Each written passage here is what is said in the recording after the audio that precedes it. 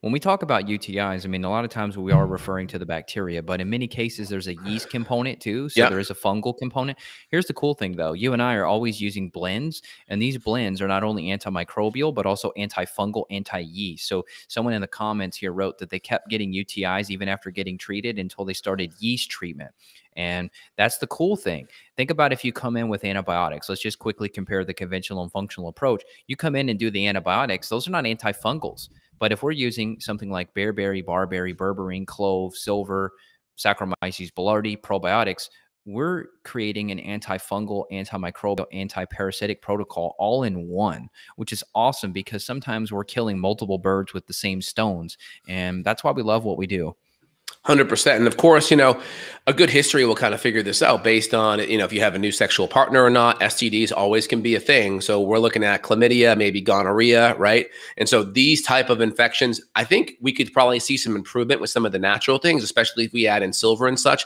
But these type of things, if you're not having results, they may require a special kind of antibiotic if that's at play. And so obviously, it's going to be history dependent. If you're in a steady relationship, then that may not be a thing. Or if you're not sexually active, that probably isn't going to be a thing. But it's always good to kind of keep that in the back of your differential list of things that you kind of work up through from least likely to most likely.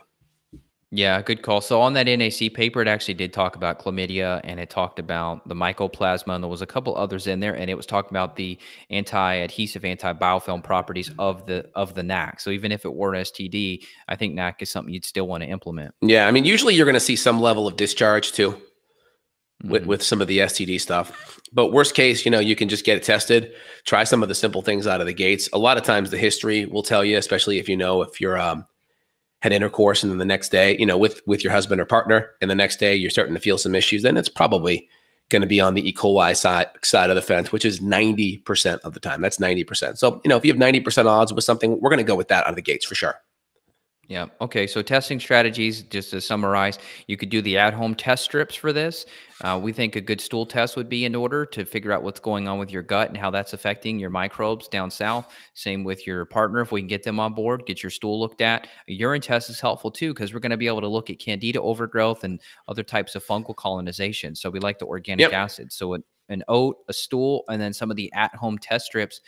I think that would be a great starting place. Could you do other things, blood work, and as you mentioned, like the urinalysis, and like in the conventional lab, you could do that too, but you might not if you do these top three. Absolutely. And then the big symptoms that would differentiate an STD over a UTI are going to be like more systemic symptoms. So like nausea, fever, swollen joints, sore throat, symptoms that are kind of have gone more systemic.